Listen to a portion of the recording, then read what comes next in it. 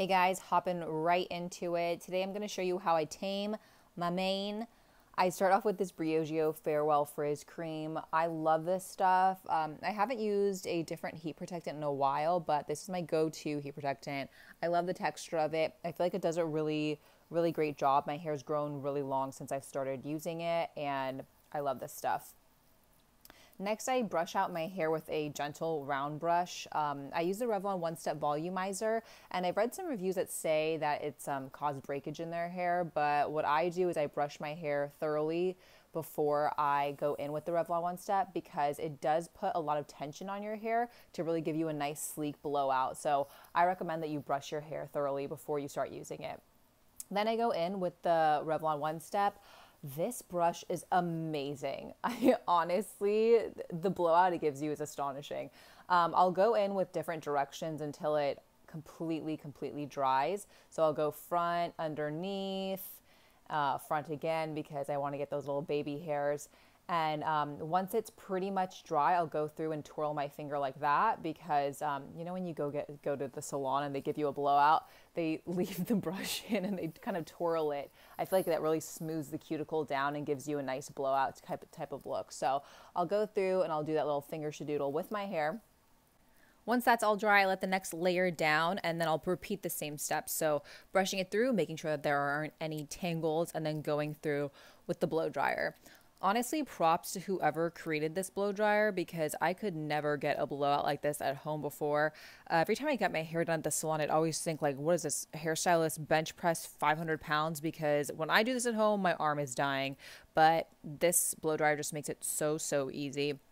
Finally letting the top layer down. This is where I concentrate or like try the hardest, I guess, right in my bang pieces, and then I'll just bring that all forward, get nice and warm and frustrated with all the hair in my face, and then if I feel anything is a little bit too wavy, I'll go through those pieces again, and this kind of gives you a little bit more volume right around your face.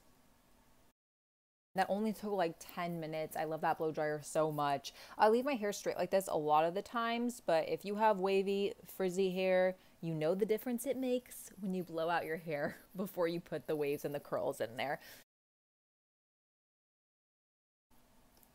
So now busting out the curling iron. Girl, I needed a break before I started this. So I got some coffee and I recharged my batteries, but taking the curling iron, I'm not even opening the clamp. I just wrap my hair around it and I'll hold it for like 5 to 10 seconds. I want it to be loosey-goosey because I want to keep the length. If you hold it for too long, your curl's going to be too tight and then your length is going to disappear. So really being careless with it. I don't want the bottom pieces to be too tight or too precise because again, I want to keep that length. Just making sure that all the curls are going away from my face.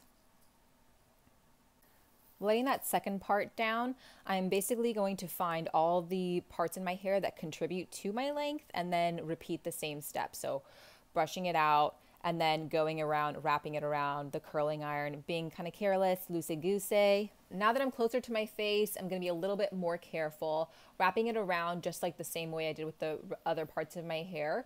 But I'm going to catch it in the palm of my hand, and then I'm going to clip it up with a clip.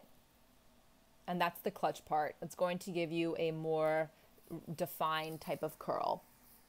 I only do a few pieces like this, maybe 5 of them, but it really does make a difference and it'll last longer in your hair. So again, wrapping it, catching it in my hand, and if you drop it, not a big deal. Just like finagle it with your fingers and make it back into a curl. Clip.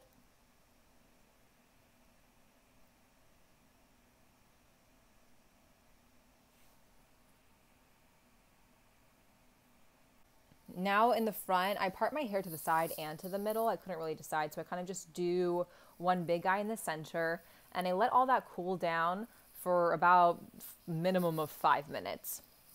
Now that we're all nice and cool, I start letting these pieces down, and you can just see the difference with this kind of a curl versus the ones that we did without the pinning. This is where I'll start to brush it out with my fingers. I wouldn't recommend using a brush or else you'll lose way too much of the curl. But if you like hairspray, I recommend hairspraying before you go through with your fingers. this is the final look. I hope you enjoyed it. I hope you found this useful, and I will see you next time. Bye.